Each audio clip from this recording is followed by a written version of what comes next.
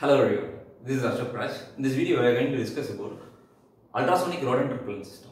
Okay, so you are a maintenance person of any data center like Tier 1, Tier 2, Tier 3 or Tier 4 data center, any data center, definitely you would have this system, you would have definitely you would have installed this system in your data center. So ultrasonic rodent repellent system is consist of two main things. One is transducer, another one is main console. Like in some cases 12 channel ultrasonic rodent repellent system or 24 channel ultrasonic rodent repellent system or 10 channel ultrasonic rodent repellent system.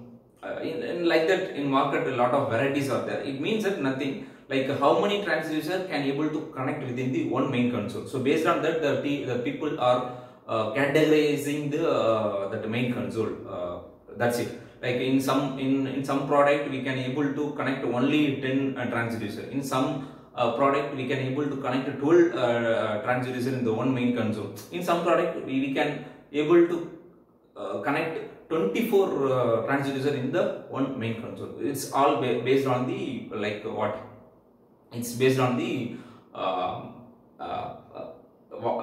type of the product you are going to choose. Okay, this is one. Second, and this transducer is what doing now? It is emitting the ultrasonic sound. That ultrasonic sound it is like irritating the rodent or rat in the data center, around the data center. So it will give the irritation. It will not kill the rodent or rat. It will give some irritation to the data center, like a loud siren. How is irritating us, right? So in the same way, it is irritating to the rodent or rat. So if in case in your data center you are facing more rodent or rat activity, right? If you install this system, it means that immediately you can't able to control this one within 1 or 2 days. It will take at least 2 weeks. So gradually your rodent activity from the day 1 to gradually within the 3 weeks is gradually reduced and it will become to 0. Okay. So this transducer output is around 80 decibel to 120 decibel. So this decibel range, as a normal human we can't able to hear this, but that the rodent or rat, for rodent or rat it will create it will irritate this sound. Okay, it will give the loud siren. Okay, and its operating frequency is nothing but above 20 frequency 20 kilohertz to and below 60 kilohertz within this range, and it is operating like operating frequency of the this product is it's between 20 to 60 kilohertz. It's based on the product to product it will vary. Okay, this is the one thing. Another one thing, from see for example if you have 10 or 20 main console, okay, so all the 10 20 main console we can able to integrate with your BMS system. You definitely if you are maintaining data center, definitely you have the main BMS system or DCM software. So anything you can able to integrate this system into the your BMS system. Why? Because nowadays all are coming with the Modbus protocol RS485. So you can able to integrate this system with your main BMS system. Okay. So and secondly, in BMS, in Modbus parameter, like what is the start frequency, what is the end frequency, and what is the current frequency and sweep time, sweep delay, and what is the ultrasonic mode, everything you can able to see in your BMS system itself. So all the parameter, Modbus parameter, you can able to integrate with the help of the OEM. Okay. So and second thing, and okay, after installed your system, right, so definitely you have to do the quarterly check whether the transducer is properly emitting the ultrasonic sound or not, right? That is the main concern. If it is not working, then it will allow the rodent inside the data center, right? So for the quarterly maintenance, no, and nowadays in all the your main console there is a small display, and there is a option for the audio test, like self testing of the transducer. So you have to go in that mode, like self-testing of the transducer. While if you are putting self-testing of the transducer in that main particular console, what are the transducers connected in that main console, it's all providing the sound which we can able to hear.